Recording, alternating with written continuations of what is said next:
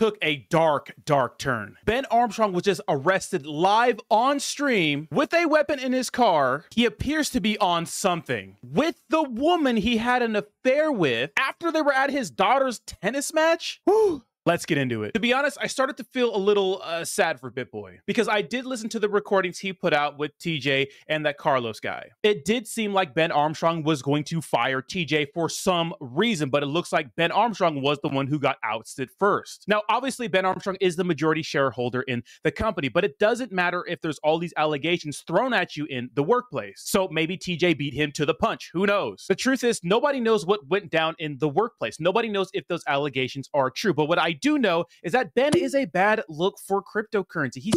He's not the guy you want representing our space. He's just not. Every big YouTuber that's outside of cryptocurrency knows about Ben Armstrong because he makes an ass of himself. And tonight just proves that point. He makes an ass out of himself once again. Let's watch the video. Okay, guys, this is Black Tiger Miner here, bringing you the breaking news about Bitboy being arrested. And the only reason I'm talking about this because Bitboy did recently endorse KASPA. So this is a bad look for crypto. This is a bad look for KASPA for crypto and YouTubers and everyone that's involved in trying to promote KASPA.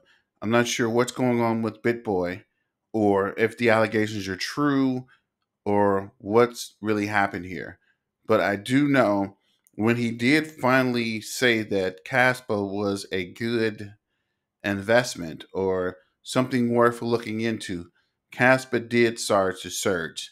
The problem now is the credibility of Bitboy, and if people are going to start to retrace because he is involved in KASPA. And with the pending lawsuits and this guy Troy and everything else that's going on, this is definitely not a good position to be put in by anyone, much less Bitboy.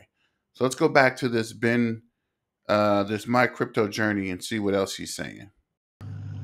If Carlos Diaz comes out of his house and tries to kill me live on YouTube, then it's just gonna have to be what it's gonna be, Carlos. You guys see, when I see a car coming down the street, I have to think about protecting myself. That's where I'm at, guys. This is not paranoia. This is not a crazy person. This is not someone who is erratic. This is not someone who is on drugs. This is someone who has been in the fear for his life for too long. And now, somebody just texted me, said they're going to call the cops. I will really enjoy the cops coming here. Here's the police. Police are here, guys. So we'll have to talk to him here in a second. Here's the point. He goes out there. He doesn't even go out there. He pays someone to take pictures in front of Ben.E's house, okay? And then he tells them, I better hurry up quickly here. He told me he went out there and roughed up Ben.E, fought him and beat him up, and Maxine Waters, a politician, told him to kill Ben.E with a fentanyl syringe. Hey, guys. Hey, how's it going? Hey, do me a favor? Yep. Hey, stop. Hey, how's it going? Stop. Stop. Oh, stop. I couldn't hear. You have a weapon on you. No, I do not. Okay. I do not. So. I have one in my vehicle, but I do not have a weapon on me. Okay.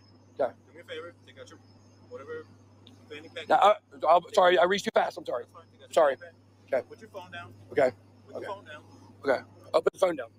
Okay. Put the phone. All right. Okay. All right. Okay. Put the phone down. Put the fanny pack down. Okay.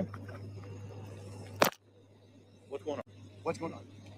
This man inside of this house. Actually, he's gonna check you real quick. Yeah, absolutely. Just the weapons. I'm sorry. I have a. Okay. Okay. Yep. No weapons. No weapons. Where in the car is your gun? It's in the back seat. Back seat? Yep. Is anybody else in the car? Yes, there's somebody in the car. Who's in the car? Who? What's that? Who's in your car? Who's in my car? Yes. Okay. Let's. Who's in your car? Who's in my car? Who's in your truck, sir? It's crazy, right? Why are you outside someone's house with a weapon and you can't even answer the question about who's in the car? And then there's lots of other allegations floating around about drug use and attacking people in the workplace, and you got sued by your own channel. And I just recently found out that the Bitboy channel is ran by someone else beside him. And that's why I guess Ben Armstrong has his own channel now. I mean, it doesn't get any crazier than this. Where is crypto going, and why is all this happening now? Right? It's just beyond strange. Let's get back to the video. Cassie's in my truck. All right, Cassie. Cassie's in my truck. My wife knows that we're here, by the way. She knows we came to do this. But my wife is aware. So we're live on YouTube right now. Okay. We got about 2,500 people watching. So Cassie's a girl I had an affair with. She's involved in the situation with me and this guy here. My wife knows. We were just at my daughter's tennis match. Cassie and I have came over here because this man is extorting me. He's death threatening me. He stole my Lamborghini. My Lamborghini is in his garage right now. In his garage. All right, get over here. Okay, absolutely. I mean, that's just crazy. It's like you're showing up to a guy's house with a weapon in your car, harassing him because you think he stole your Lambo. I mean, this stuff needs to be worked out in court. You don't need to take it upon yourself to roll to some guy's house. Like you said, this guy is trying to kill you, but you're going to his house with a weapon with the girl you cheated on your wife with, which is insane to me. It looks like you're having some sort of mental break, and then you get arrested live on stream. Is this for clout? Is this for clout? Because this reminds me of when he was chasing Sam Bankman-Fried all over the Bahamas. He's live streaming it. This is for clout. It's like this clout chasing demon like can't get enough of the spotlight. The true narcissism in full display here. And you know what? It makes sense why Hit Network would want to get rid of him. And now he's going after his friends in crypto. He's calling out Wendy O, which is Wendy O has only shown concern for Ben Armstrong. I mean, look at, I'm not the biggest fan of Wendy O, okay? But she's only shown concern for Ben Armstrong. And he says this, and while I'm at naming enemies, let's not forget Wendy O, supposed to be my best friend in crypto, puts out a video clout chasing me about my fake relapse because she was in touch with Hit Network. She didn't even get my side. One of my best friends no more. The thing is, I watched that video with Wendy O. It did not seem like clout chasing at all. It just seems like she was talking about it. And you know what? She only made a video about it. She didn't make a bunch of videos about it. She made one discussing the situation because people are going to want to hear her side. And then she says, that's not true, Ben. I talked about the allegations and said to wait for more info. I've been supporting you throughout this silently and publicly and have reached out to you multiple times and nothing from you back. If you want to talk, and you are ever free, reach out. So, and then this is true. She's been showing support for Ben.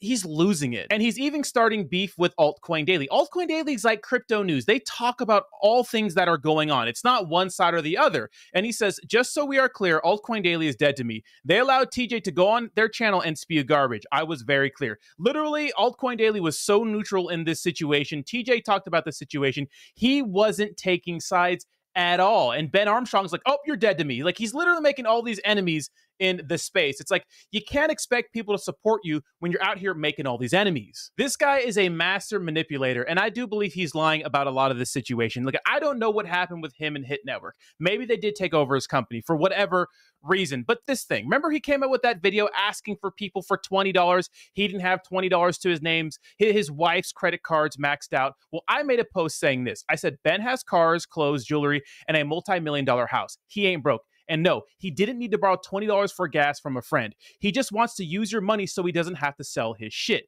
And then he retweets my post, literally vindicating me and saying, I've seen some stupid stuff like this. Selling some of my vehicles is definitely a possibility. However, I have to pay a lawyer now. To get any amount of value for my vehicles, it would take more than a week, if not weeks. And yes, I really did have to borrow $20. So he's admitting to having things to sell. He has a multi-million-dollar house. He has jewelry. He has clothes. He has cars to sell. But instead of going out and doing the work, right? Like me or you, like if one of us was ever in some financial trouble, what do? You look around your house, you sell something on OfferUp. I don't know, you figure it out. But instead of doing that, doing the work, getting a job or something, he makes this video where it seems like he's hit rock bottom. He says he doesn't even have $20 to put in his gas tank, but he has a Rolex that's worth more than people's net worth. That is master manipulation at its finest. And you know what? People fell for it because they gave him more than $200,000 in donations when this guy didn't have to do anything to go out and earn that money himself. He'd rather just mooch off the community again, and people keep supporting him. I think that's part of the problem, that people keep supporting and helping him, right? He raised $200,000 from a offer because he needed $20 for gas. And as Rodney's saying here, just for the fact that he had to asks for money, and he's got a Rolex, and he's got a Lamborghini that somebody has. And how does somebody take your Lamborghini? I mean, this is just wild. Crypto is turning into reality TV, guys. So I'm not sure what to say. But this is Black Tiger Miner. I don't want to hold you guys up all night. I just had to get this out. And let me know what you think about this whole Bitboy arrest, meltdown, lawsuit situation. And I guess remember, KASPA, KASPA, KASPA. Let's get back to the money, guys.